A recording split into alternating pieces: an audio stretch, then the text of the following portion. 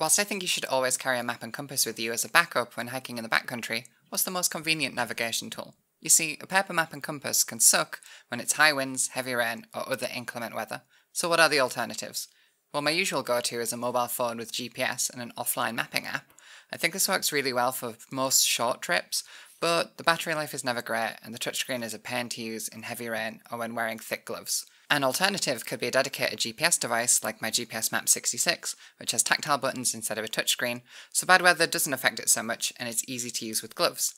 That said, something I've been using recently that I was surprised to find really useful for a quick direction check is a smartwatch. I'm hiking along the Pennine Way right now, and it's a little ambiguous as to which way I'm supposed to go. Should I turn left or should I turn right? Here, both of these tracks are pretty well established and they look pretty well used, and there's no sign that immediately points out which way I should go, but a quick glance down at my smartwatch and it makes it pretty obvious that I'm turning left.